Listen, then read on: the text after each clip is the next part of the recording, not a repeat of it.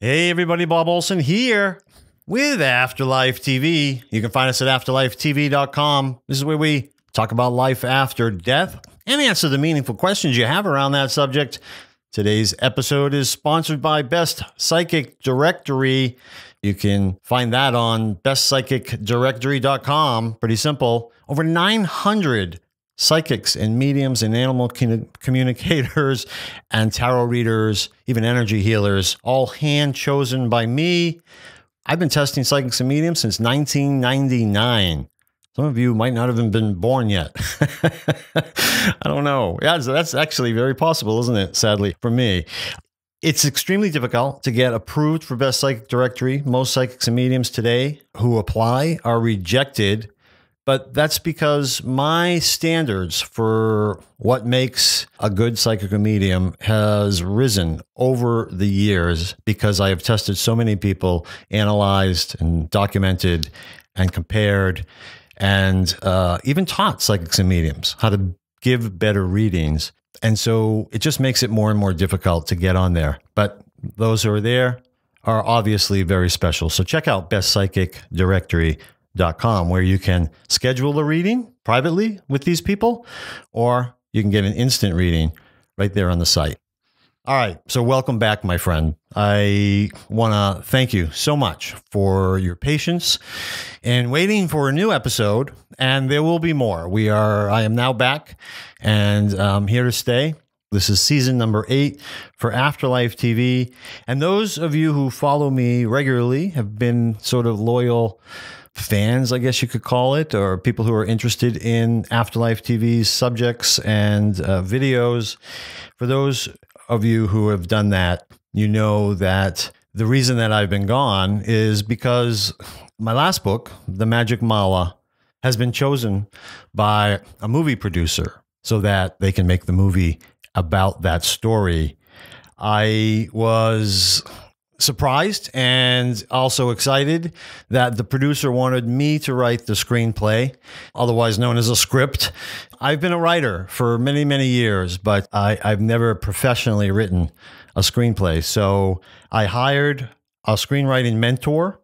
Once a week, I had to present 10 new pages, which we analyzed with a fine-tooth comb. We would have our meetings every Thursday and go over the script. After that was finally done, this took months. I think it started in September. I was finally done with it in February. Prior to that, just before I finished, Melissa and I, my wife Melissa, for those of you who don't know, who's very much a part of the work that I do, we visited the movie producer in London, and this was in December. It was beautiful. Oh, boy, London in December. If you have an opportunity to go, I highly recommend it. Boy, they really know how to decorate in that city, and what a beautiful city it is. We were able to go there. I have meetings with the producer so that I knew that I was moving in the right direction. Then after the first draft of the script was done, late April, Melissa and I again visited with the producer, now in Los Angeles, specifically in Beverly Hills. We lived there once, actually. Melissa and I lived in Los Angeles in 1990. We only stayed there about a year, and we moved back to New England. But we love that city, and we were very happy to be back there again, going over the first draft of the script, making edits together, this wonderful collaboration. Any of you who are creative people, I know many of you are, if you've never collaborated with other creative people to create something, it's an amazing experience, and I highly recommend it. I absolutely loved it. The producer, Melissa, and I came up with new edits, things to change, things to add to the script, in which case I've been doing that. I can officially say now that the second draft of the movie is now done, and the producer was extremely excited about that, which is always a relief and exciting to me that that I did a good job because I'm new at this, but I've had a lot of great teachers, the producer, my screenwriting mentor, and other people who are around me that I know who work in the movie business. So the second draft is now complete, and we're moving forward with that. We're going to be meeting with the producer. She's actually coming here to our house, and we'll go over edits for a third draft. In the meantime, every time I have a little bit of a breather, I will continue to make episodes for Afterlife TV. So you can expect them on a weekly basis. So that's what I've been doing. That's where we've been. And I'm very excited that finally, after about 4 years, nothing happens fast. After about 4 years, the audiobook of Answers About the Afterlife, that's my book that came out in 2014, the audiobook is finally done. Now, the reason that it took so long was because I wanted to record it myself.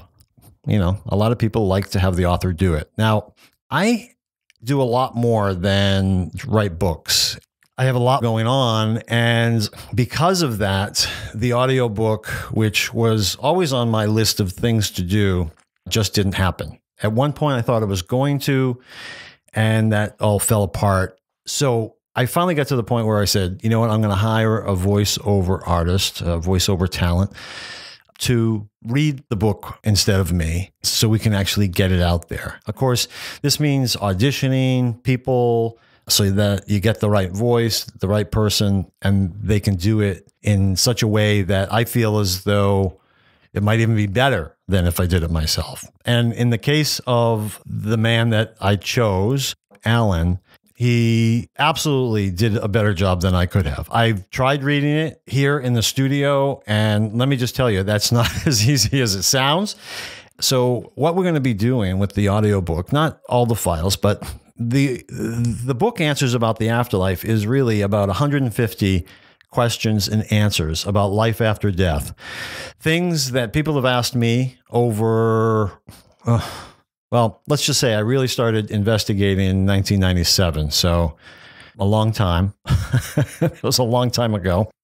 People have asked me questions and I've answered them, and I've written things down. I used to write a lot of emails when I had more time to answer questions for people. I don't have time for that anymore. So I wrote this book. It took me 3.5 years to write and edit this book, but it was finally done. Alan read it brilliantly. We'll put links in the show notes so you can learn a little bit more about Alan. I think you're going to absolutely love his voice. It's very soothing. It's very comforting. And I think he does the content in Answers About the Afterlife great justice. So what I want to do for you, because it's been so long since we've had an Afterlife TV episode, I am going to actually upload to iTunes, and you can find this on afterlifetv.com as well, 3 episodes. So rather than you having to wait another week for another episode, because it's been so long, I'm going to upload all at once 3 episodes. This is the first of the 3. So what we're going to do in future episodes is I'm going to play questions and answers from the audiobook of Answers About the Afterlife. And then I'll comment on them afterwards, after you hear that, so I can add a little bit more to it. Now, this would take me 3 years, even if I did it weekly, 3 years for you to hear the entire audiobook. And even in that case, there's going to be things that you would miss. So if you're interested, there'll be links in the show notes where you can get the audiobook today and just listen to it all the way through, which is certainly what I hope you would do. And that's the way it was written, is so that people would do that. But in the meantime, I'm going to give you little bits and pieces from the audiobook in each episode. I'm going to be skipping around, picking questions and answers that I want to present to you in that particular week. So you won't be getting it from start to finish, but you'll get bits and pieces of it here and there. But if you want to hear the whole thing and listening to Alan's voice, you realize this is something that sounds great to me, I want more of, then certainly check out Answers About the Afterlife audiobook, which you can find right there on Amazon or on audible.com. So what I want to start with just in this episode is I just want to point out a few things that are in the introduction that I think are especially important. Of course, the entire introduction I think is important, or I wouldn't have written it, but I'm going to narrow it down to just a few things.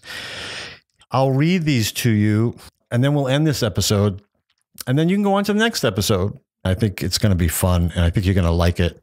And for those people who have sent me a lot of feedback, either on social media, email, privately, I think that the one thing that many of you have said you get from this show on Afterlife TV is that you find it comforting and soothing in a way because you're learning about life after death in such a way that it either helps you with the pain of loss, helps answer questions. What has happened with your loved ones who have passed on and gone to the other side? Or for many of you, you have said that you have been diagnosed with a terminal illness and you fear death, and that I can't tell you how many people have said that Answers About the Afterlife or this show has helped relieve them of their fear of death. And with all those kinds of reactions, I couldn't ask for anything better. To me, that's what it's all about as well. So in the introduction, a couple of things that I just want to point out before we move on to the next episode is these paragraphs that I'll read. There is one fact with which I must begin any introduction to a book, workshop, or lecture about the afterlife. It is that we do not know all the answers. Having said that, we do have a great deal of evidence about spirits, spirit communication, and the spirit world from which we can draw persuasive conclusions. And for the most part, these conclusions are true. However, they are not accurate. True but not accurate simply means that these conclusions are true as far as our human minds can comprehend them, but they are not entirely accurate from the viewpoint of the spiritual realm. Nonetheless, our brains are of the physical world, so this is apt to be the most complete understanding we're capable of having. As times change and the veil between the physical and spiritual thins, it's possible that we'll gain a deeper understanding of life after death. But living in our current reality, true but not accurate, still holds the power to an awareness that allows us to understand the really big questions about life, death, and spirituality. And that's what this book is about. Later in the introduction, I write this. It's important that I explain how I arrived at these answers. I'm an investigator, not a psychic, not a medium or a channeler. I'm also not a scientist. I'm an investigator who draws conclusions based on an examination of the evidence using logic, reason, and pragmatism. I begin my investigations without bias or expectation and draw conclusions only after gathering and examining the available evidence. In other words, I look at the evidence first and draw my conclusions second.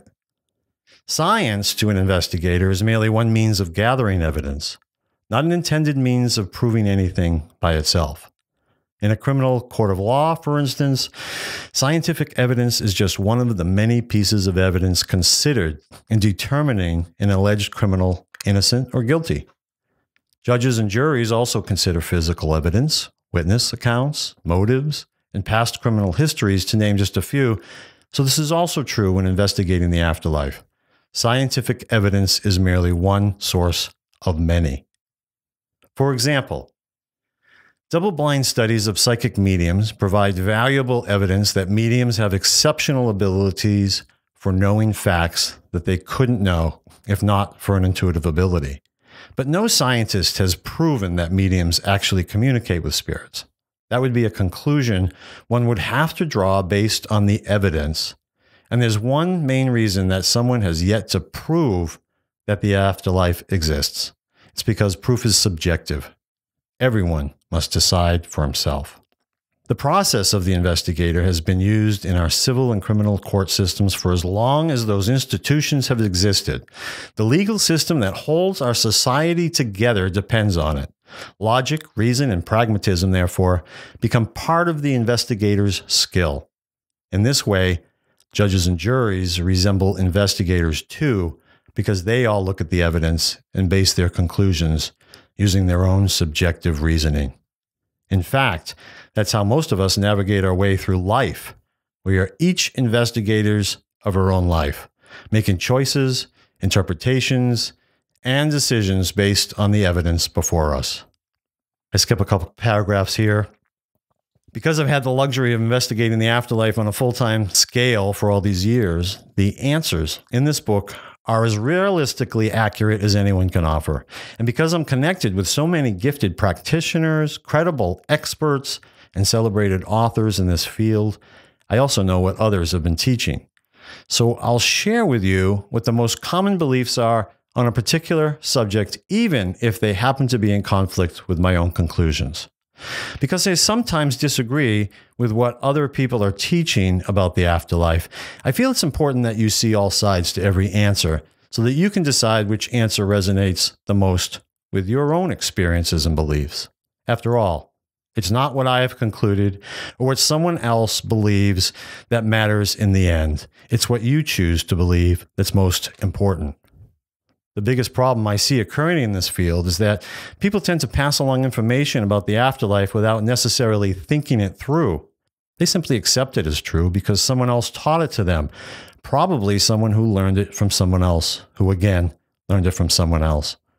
What they often don't realize, however, is that some of these answers were invented based on outdated and erroneous beliefs and data that no longer make any sense. Yet few people question these outdated answers, so they keep getting passed along. For instance, a few psychic mediums teach about the afterlife based on what they learned from other mediums, not based on the evidence before them, meaning their own spirit communication. Once they learned a false answer from somebody else, it led them to misinterpret the evidence before them because they already had expectations. That is, they made the evidence fit what they already believed, rather than looking at the evidence first and drawing their conclusions second, as an investigator would do. Some of the answers in this book may very well shake things up in this field. That's good. I want people to take a second look at the evidence before them, and likewise take a second look at what they believe. Rather than continue to pass down the same outdated answers, it's time that we all started questioning those answers and rethink them for ourselves.